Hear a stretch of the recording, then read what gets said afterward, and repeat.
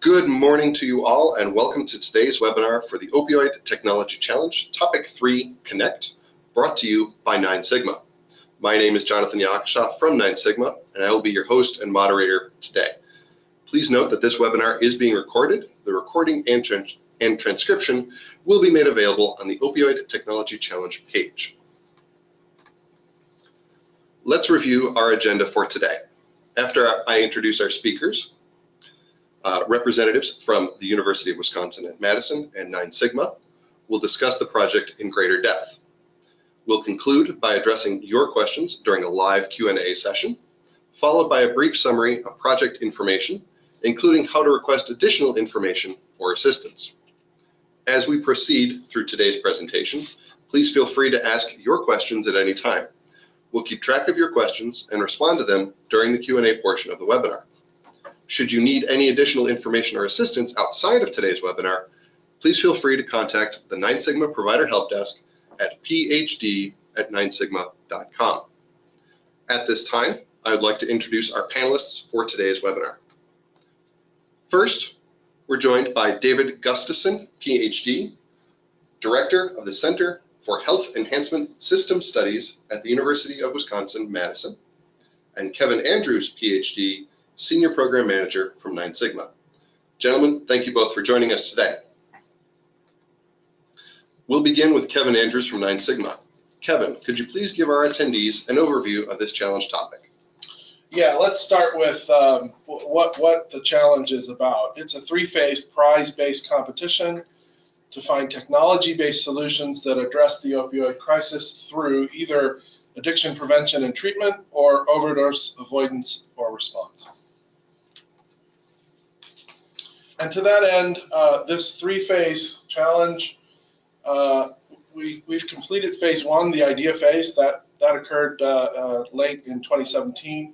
We're now in phase 2, the challenge phase, and that phase has prizes, 12 prizes, up to 12 prizes of $200,000. The challenge phase winners will then be able to compete in phase 3, which is the product phase, and there will be submissions due in July 2019, and then those challenge phase winners who submit will be able to compete for up to 4 $1 million prizes. And so the challenge phase consists of 4 topics: diagnose, prevent, connect, and protect. And today's webinar is focused on topic 3, connect, provide immediate and extended access for relapse or overdose interventions.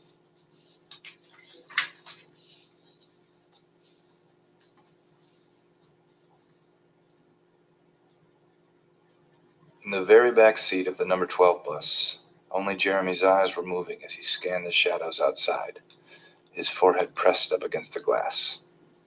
He had missed his stop. It was 1:30 in the morning, and when the bus had approached his street, he had imagined lifting his arm up to pull the cord. He had imagined himself walking up the stairs to his crappy little apartment. He had imagined himself flop into his grubby, sunken couch and pull his tiny TV close enough to watch. But he hadn't pulled the cord. He was motionless, with a tiny spark of excitement and a tiny spark of nausea circling like flies in his stomach. The park 10 minutes ahead, on the number 12 line, is where he used to score. He could feel it getting closer, though he couldn't see it. He had no intention of getting off the bus at the park. He just wanted to drift by and catch a glimpse. He was shaken out of his trance when his cell phone went off.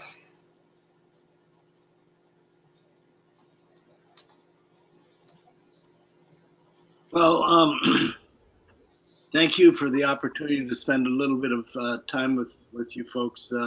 We're talking about a really serious issue here. Just recently, in October of last year, a good friend of mine died of an opioid overdose. His father was a graduate student of mine, outstanding graduate student, but also a wonderful family man. He and his wife are very close, and and their kids are people who, grew up with a lot of love and a lot of attention and a lot of caring. But at about age 12 or 13, Tim, I'll call him Tim, began to experiment with some things, and it eventually moved up into opioids. Tim fought that opioid addiction for more than half of his life. He was a person who was extremely caring. He would do almost anything for anybody. And the last 4.5 years of his life, he had been clean. He had gotten back into college, was in his final semester of getting a degree in brain science and going on for his master's degree. He lived in an apartment in the town where his university education was taking place. And one night he got a call from a neighbor down the hall. And she basically said, "My husband is coming out of rehab. I'm worried that he's got a stash of drugs in the apartment here. I can't find them, but I'm pretty sure there's something here. Would you come down and help me find it and clean it out?"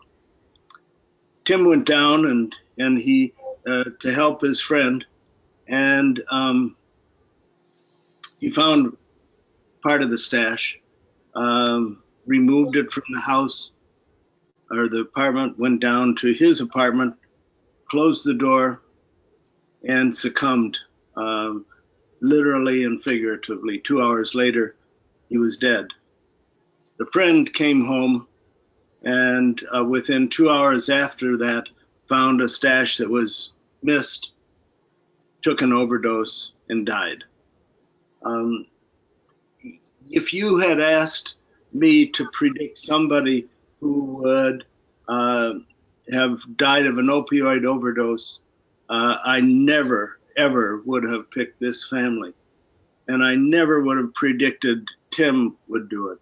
He was such a wonderful, kind, bright human being. Next slide, please.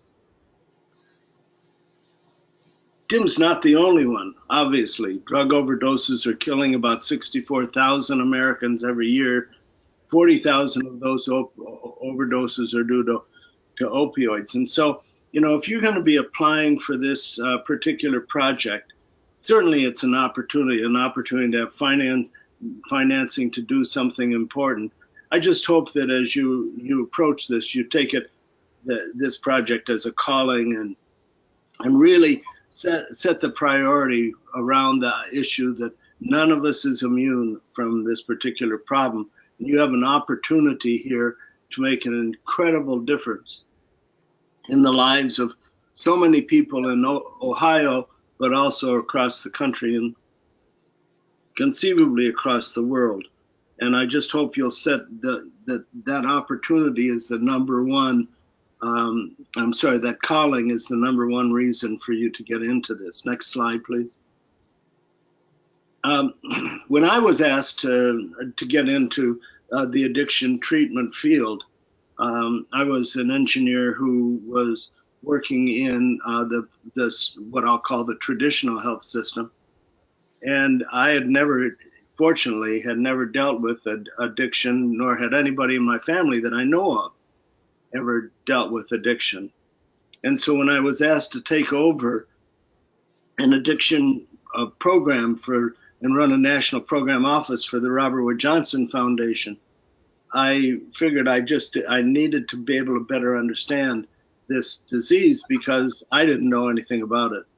And so I got admitted for heroin addiction twice, two different addiction treatment agencies, one in New York City and one here. So as I had said, the Robert Wood Johnson Foundation contacted me and asked me to head up a national program office on addiction. And I didn't know anything about the topic. And so I got myself admitted for heroin addiction. I still don't know what the stuff it looks like. And so, but I created a persona. Everybody in the 2 treatment agencies where I did this knew that I was fake, but I asked them to treat me in exactly the way in which a heroin addict would be treated.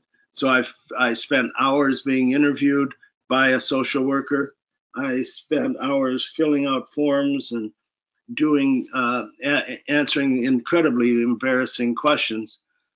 At the end of the process, they said, well, you need to be admitted, but unfortunately, we don't have a bed for you. So call us back once a week to let us know if you're still interested. And so I did. First week I called back, and what I got was an answering machine that said simply, leave a message. So I was told to call back. When I did call back to say that I was still interested in an admission, I was greeted by an answering machine that said one thing: leave a message. Didn't say the name of the organization, didn't say anything other than leave a message. I left a message in week 1, week 2, week 3, week 4, week 5, week 6, and week 7. After 7 weeks of calling back, they finally said, well, we've finally got a bed for you. And I guess, I'm not sure, but if I was a heroin addict, after 7 weeks, I would not be clean. I'm sure I would have relapsed on many occasions. So this is one of the problems. We have a system that's built that is incredibly inefficient and incredibly, I think, ineffective.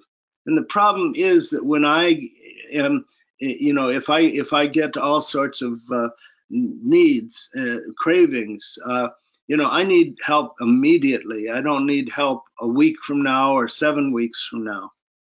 The third thing, and another reason why we want to get into this area, you and I, we all want to get into this area, is because right now, 70% of the cost of addiction treatment is in labor. And the labor, frankly, is composed of humans. And there are some humans that are absolutely outstanding, some that are mediocre, and some that are frankly really bad. And so we have an issue where fidelity to even the best of the treatment processes is highly limited. And it's my opinion that we've got to automate the addiction treatment field to get something that's consistent, reliable, and timely, and effective and efficient. Next slide, please. This is a slide that I wanted to go over with you because it sort of describes, in a sense, the best thinking in this field. This was developed by a guy by the name of Marlott, and then Katie Witkowitz also has contributed a lot to these plans. But in any case, the bolded squares that you see, or rectangles that you see, are various stages that people go through in their addiction treatment life and their addiction life. And then the things that are sort of grayed out on the top are best guesses about the way to fix the problem at these various stages. Of course, given the inefficiency and ineffectiveness of the field, it's very possible that these are not even close to what's needed. But at least it'll give you a rough idea of a lot of the thinking in the field these days. So let's look at the bottom for a second. Let's take a person who is currently clean and trying to avoid relapse into heroin use. They're going along and doing pretty fine, and then something goes out of whack. Who knows what it is that might cause an imbalance in their life. But as a result of that imbalance, they may start thinking, I need something new. I need something to help me get over this hump I'm in. And then if you go to the right one step further, what you see is that they begin to have urges and cravings to use again. And then they might encounter, or might not, a high-risk situation. If they do have a high-risk situation, then sometimes they're just not prepared for it. They don't have a coping response to deal with the problem.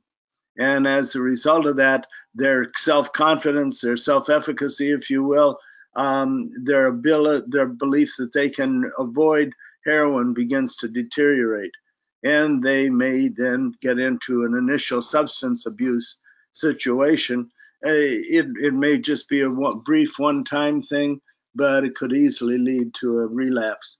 And then they get into this situation of, oh, I'm no good, I've failed completely, and because they violated their commitment to abstinence, they say, what the hell, and then they go off and start using again. So that's sort of the bottom thing, okay? And the stuff on the top says, well, what do we do about each one of these phases? By the way, again, this is not really linear at all. It implies, for instance, that urges always are confronted with a high-risk situation. That isn't necessarily true. Maybe a situation would go in this order, but maybe not. So if we look at lifestyle imbalance, what do people in this field feel needs to be done in order to deal with that? Well, one is obviously to return balance to the situation by maybe developing some positive addictions. Jogging and meditation are two that are pretty common, and also substituting some other indulgences that are positive ones rather than negative ones. And so getting into sports or who knows what, is to get their mind off the situation and reduce their desire to do something bad. The next phase, stimulus control techniques, if somebody is beginning to have urges and cravings, then one of the ways and you deal with this is, for instance, to get rid of all the stuff in the apartment, so that, yeah, I may be really I may have urges to do something, but I don't have immediate access to it. And that immediacy can really be important, because it may very well be that the craving will be a temporary thing and it'll go away. And also it's important because medication-assisted treatment is a big part of treating opioid addiction these days, finding ways to reduce the barriers to adhering to your medication. And then if you still find that you're in having urges and cravings and are in a high-risk situation, then it's going to be really important to do things like self-monitoring and behavior assessment. So for instance, you're going to come up with avoidance strategies to say, if I get myself in this kind of a situation, how am I going to get out of it? Thinking ahead about these kind of things. And then if you find yourself lacking a coping response, okay, that you're in a high-risk situation, you don't know how to handle it, you don't have a coping capability, then coping skills training becomes really important. Now, you want to be able to do that ahead of time, because if you're right in the midst of a situation, you're not going to be prepared to go into all sorts of CBT training, for instance. So training ahead of time is going to be important. And then, if that doesn't work and the person's self-confidence goes through the floor and they don't think they can stop, then, there have to be various kinds of efficacy enhancement strategies to pull them back from the edge. And the field has some things like that. For instance, in cognitive behavior therapy, you look around for alternative ways of looking at a bad situation to interpret it in a positive way.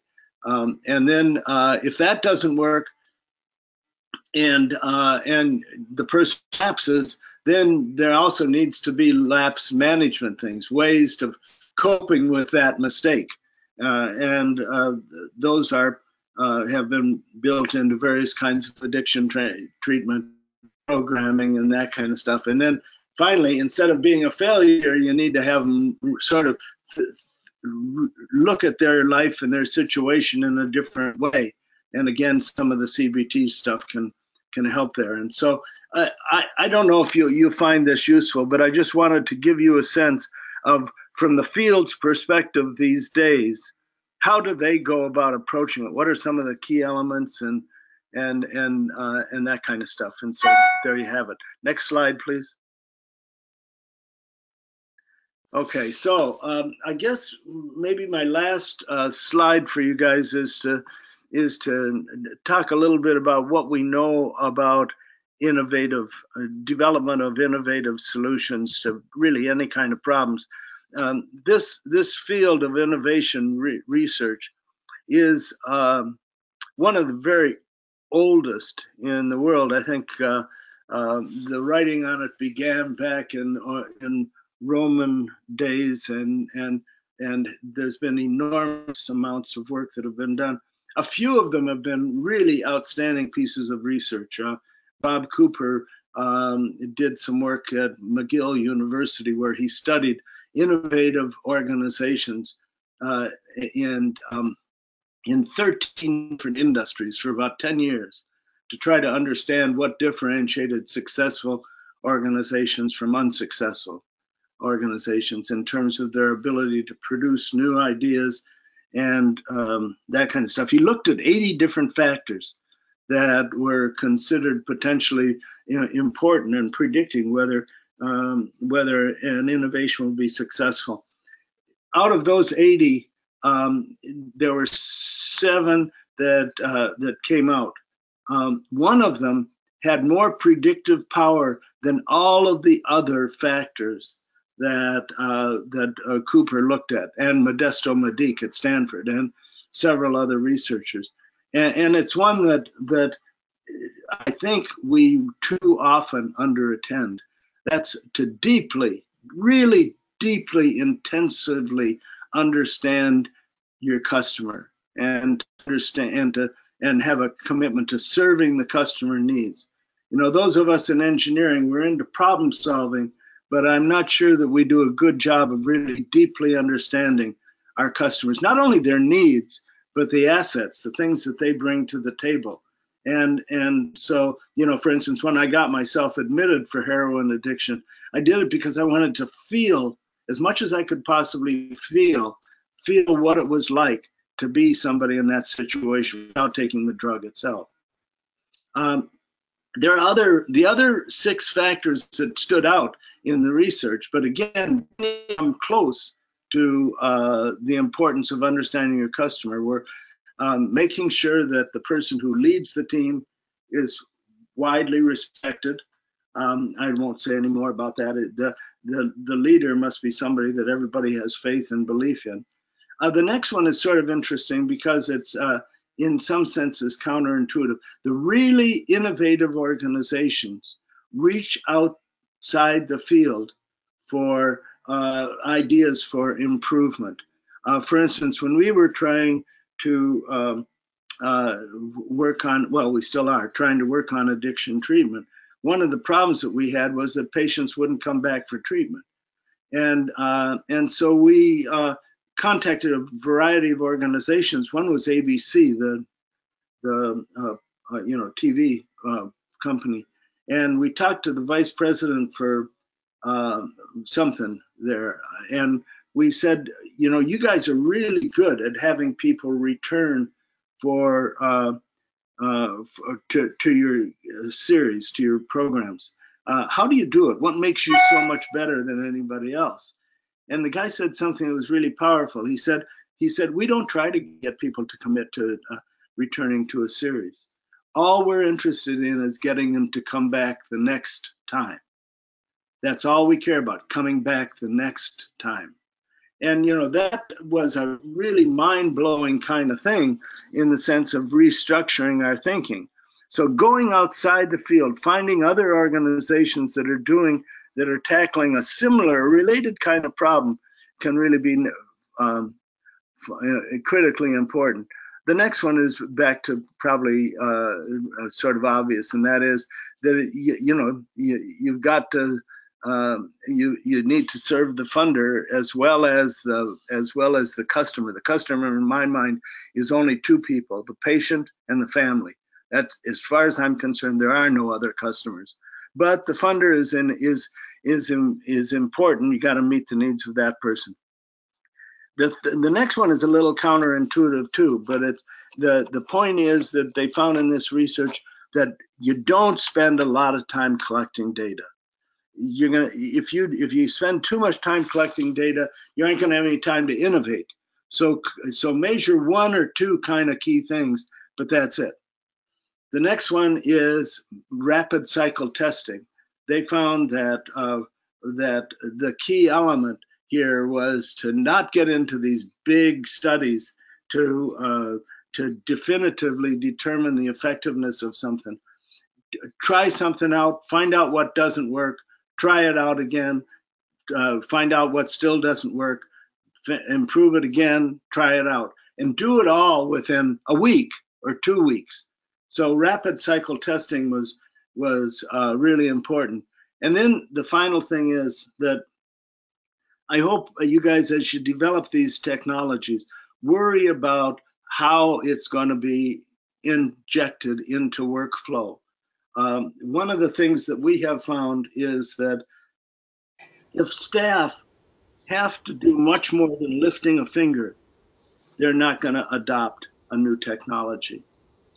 So you've really got to worry about what the workflow looks like right now. And if you're going to ask the staff to do anything new, you got to expect that nothing is going to work, that they aren't going to do it. And you've got to minimize that and work very hard to figure out how to inject it into workflow. Just one very quick example. We develop systems.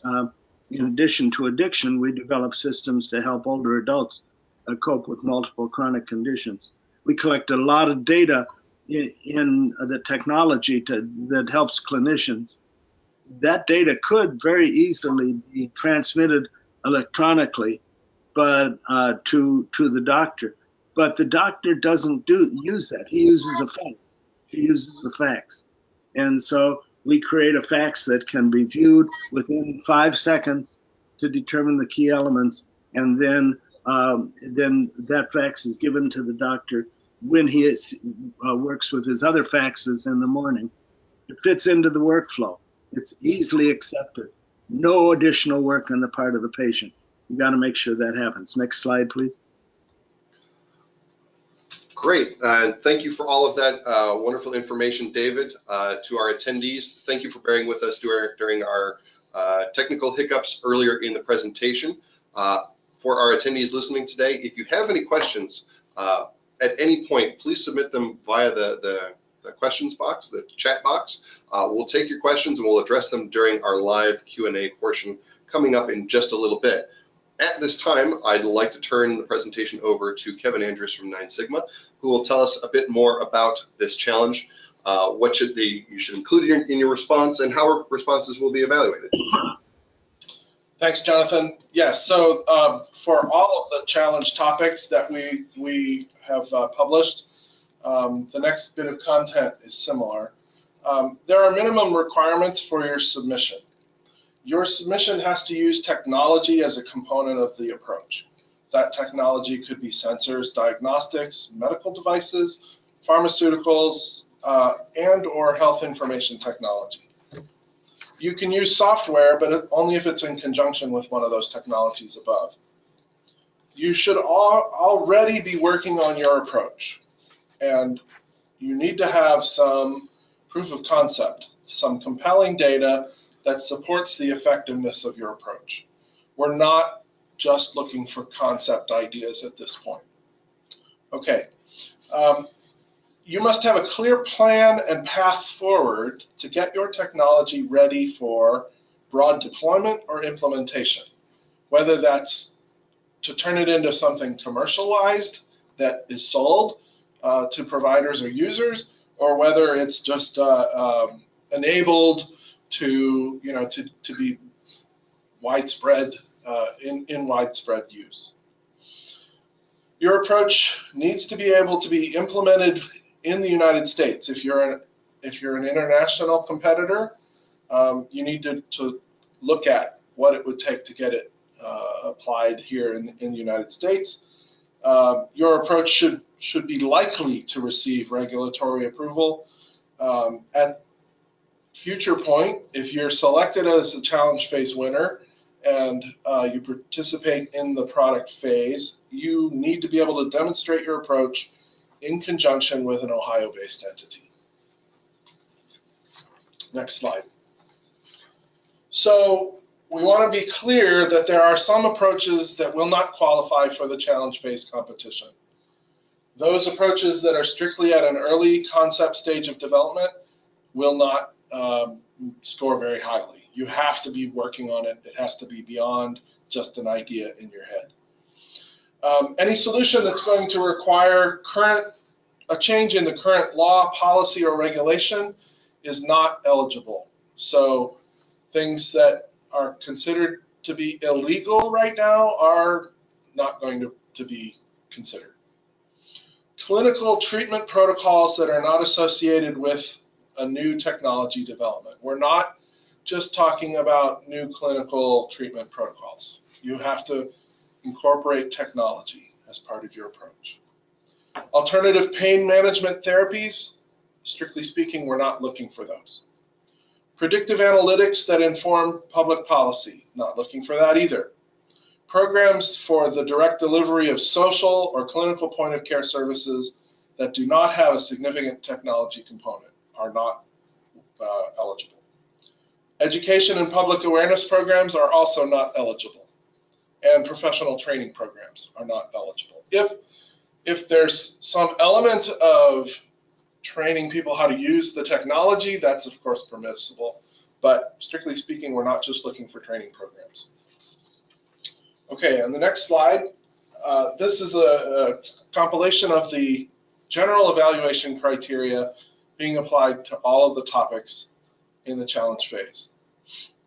How does your approach align with the key attributes for the topic? With each topic, there are specific key attributes that you need to accommodate. What's the technology maturity and time to market? For similar approaches, preference is going to be given to that one that is more mature or that has a shorter time to market. What's the potential for broad deployment or implementation? What's the size or scope of the audience impacted, the so-called market size? How robust is your approach and how effective is your approach? Those are all criteria against which the evaluation team, the third-party judging team, will consider as they review your approach, your submission. Next slide. So for topic 3, what are the key attributes? Your approach for topic 3 should do the following. It should enable rapid access to interventions, such as, but not necessarily limited to, connection to trained counselors, connection to a locally available treatment provider, connection to medical intervention that gets administered remotely. Your approach doesn't necessarily have to offer all of those. It needs to offer at least one of them. Your approach should enable the extended access to interventions from remote locations. So if you're in a rural location that doesn't have immediately available care, or if you're in a location that's not close to a hospital, or if you're traveling en route somewhere, traveling by bus, train, or boat, and you need help, your approach should be available in those situations. And finally, your approach should promote positive habit forming or reinforcement. So what kinds of approaches are possible? These are approaches that we've thought of, but we're not necessarily limiting to communication technologies, telemedicine, or automated systems that could deliver overdose antidote. If you think about immediate intervention, if you had some wearable that triggered an antidote, that would certainly be an intervention to avoid overdose. All right, the next slide is a summary of all of the elements required in your submission. I'm not going to read through all of these. You can find this list in the challenge summary, which is on the page on the website, and you can read this at your leisure. But basically, we're actually asking you to provide a structured response. And we're asking you to be sufficiently concise that your overall submission is on the order of 18 pages maximum. You are also able to link, provide a link to a video if you'd like to describe and sort of pitch your proposed approach, and you'll be able to upload supporting documents. Next slide. So this is a visual summary of the timeline. The challenge phase launched in February. We are here today at the webinar, and the deadline for submission is July 11th at 5 p.m. Eastern Time. We will announce winners, prize recipients in September, and the product phase will begin September of 2018 and continue through July of 2019. And then post-challenge for those who win the product phase awards is from 2019 to 2021. Great, thank you, Kevin, and thank you again to David. We'll now turn to our frequently asked questions. These are questions that have either already been asked via the 9 Sigma Provider Help Desk or are common questions to other 9 Sigma projects. First off, Kevin, can you please explain what you mean when you say that an entrant must be registered to do business and be in good standing in the state of Ohio? Sure. So in the rules for the challenge, this language exists. Regarding that registration to do business in Ohio, there is a website page on the State of Ohio website. We'll provide that link in the transcript from this session.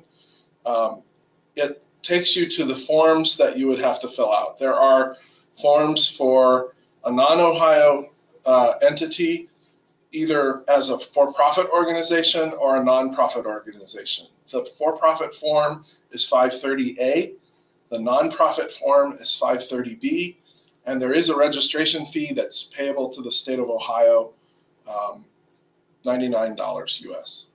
Okay. And the second question builds off of that first one and is related to when that registration needs to take place. Before submitting response or before accepting an award? Yeah, so you do not need to register to do business in the state of Ohio in order to submit your challenge response. If your submission is selected as a winner, you would then need to register to do business in Ohio before accepting the award. Okay. This paperwork, by the way, basically facilitates the state knowing how to pay you, what kinds of information regarding your address and tax ID number and things like that. Okay. Who is eligible to compete for the project phase? Product phase. Thank you. So in the product phase, only the winners of the challenge phase are eligible. So there are up to 12 challenge phase winners. Those who compete for the 4 $1 million prizes, there will only be no more than 12 parties. Our next question, do I have to fill in each section of the online response form, or can I prepare my submission as an attached document? You can do either. It's important that in either case, you pay attention to the list of elements required on the previous slide and adhere to those page limits. Remember that you're also allowed to upload supporting documents and provide a video link. It's probably easier if you build an external document using the list of elements required, and then you can, when you're in the online submission tool, you can click a button that says, I'm going to answer these by attachment, and then you don't have to go through each of those questions. You can also do both if you wish. It's up to you. Okay. And our final frequently asked question, what will be required of challenge phase winners to be able to compete for product phase awards? So challenge phase winners will be required to execute a non-disclosure agreement with 9 Sigma and submit a more detailed plan that explains tasks and timeline for how you plan to follow in order to continue the development of your technology to enable deployment or commercialization. You should explain in that plan what you plan to do, what kinds of deadlines and what kinds of deliverables will occur. And then during the period from approximately October 2018 to July 2019, you will work against your plan. You're also going to need to explain how you're going to involve an Ohio in-state entity in your effort. So by July 31st, 2019, you will submit another response as a report in which you discuss the progress made against your plan. And you are going to need to provide evidence that supports a path towards deployment. You should also be prepared to present a 30-minute progress report by web conference to the judging panel who will be selecting who receives the product phase award for those 4 $1 million prizes. We'll provide further details about the requirements of this activity before the challenge phase deadline. Winners of the product phase award will be obligated to deliver periodic reports to 9 Sigma from about Q4 2019 through Q4 2021. We'll probably ask you to provide some data that may be disclosed to the state of Ohio. You'll also be able to provide data and comment that is considered private or confidential at that point. We will provide further details about this activity before the product phase starts. Great, thank you for that, Kevin. It's now time for our live Q&A. If you haven't already done so, this would be an excellent opportunity for you to pose your questions to our speakers for today's webinar. We'll take the rest of our time today to go through your questions. We already have a handful of them ready and waiting. If, however, we don't get to your questions today, don't worry. The Q&A session as part of this webinar will be made available as part of the transcript, so you'll still have access to it. Additionally, if you think of a question that you would like to ask regarding this topic after today's webinar, you can reach out to 9 Sigma to get the information that you're seeking. We'll be able to provide that email for you in just a little bit. Okay, our very first question. First, can a technology be geared towards addressing addiction within a specific community, for example, seniors or veterans?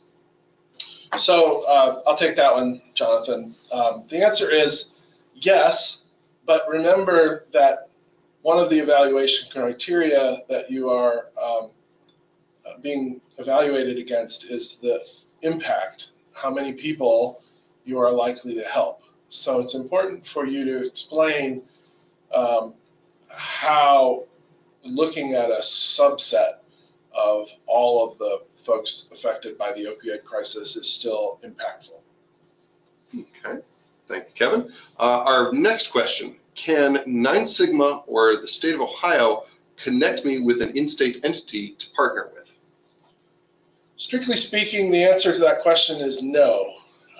It's up to you to find partners to work with.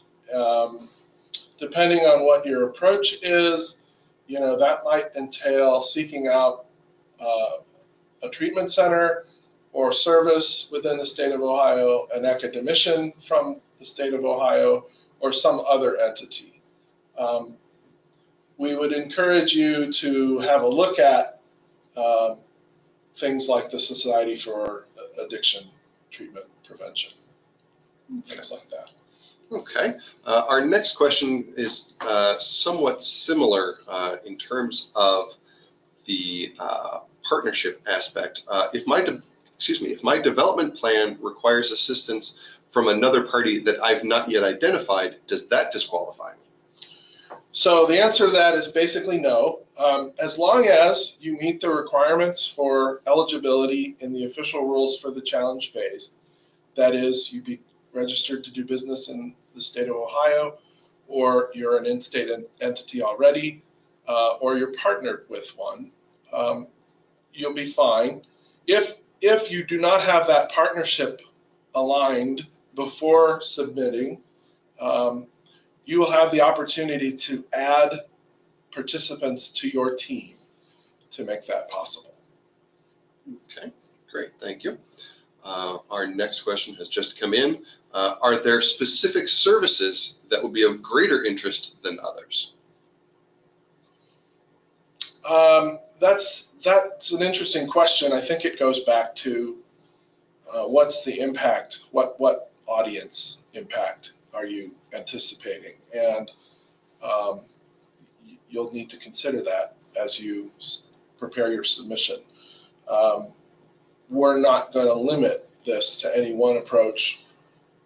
Certainly, the idea that you offer a tool to help a recovering addict seek assistance when they're having a difficult period, or some device that someone in early stages of treatment could wear that might counteract an overdose if they should happen to use again.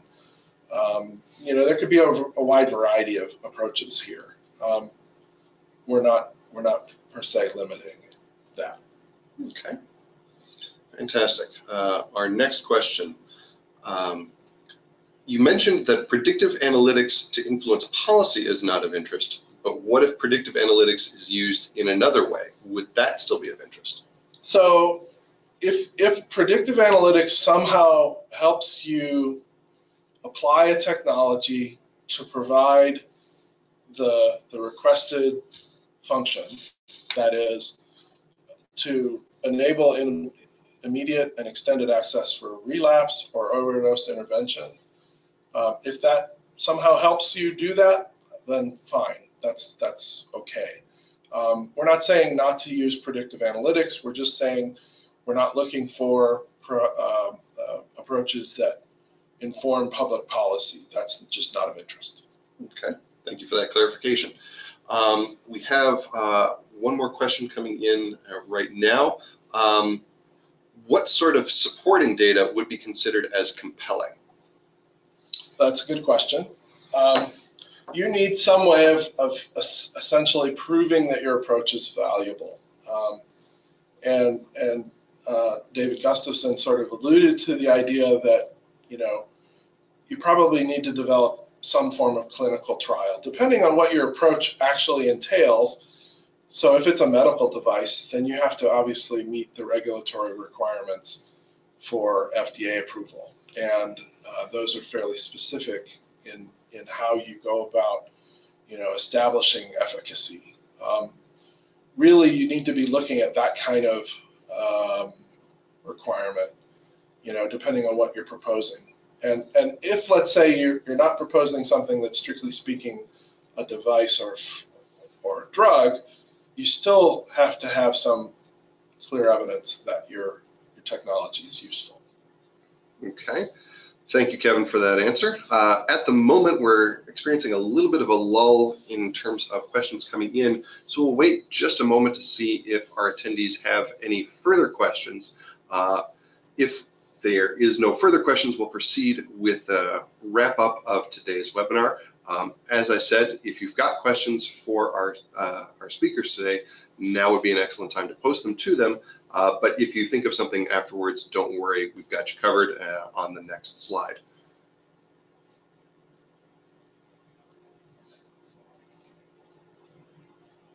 All right, it looks like we don't have any additional questions coming in, so I will go ahead and proceed to the wrap up. So, for those of you listening today, what can you do today? First and foremost, you can obviously visit the project page.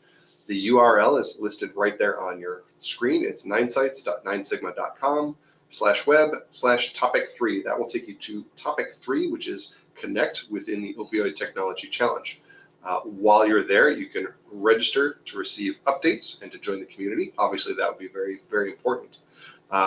If you need specific assistance, you have a question about the project, you have a question about how you go about submitting your response or what you can include in your response, please feel free to reach out to the 9 Sigma Solution Provider Help Desk.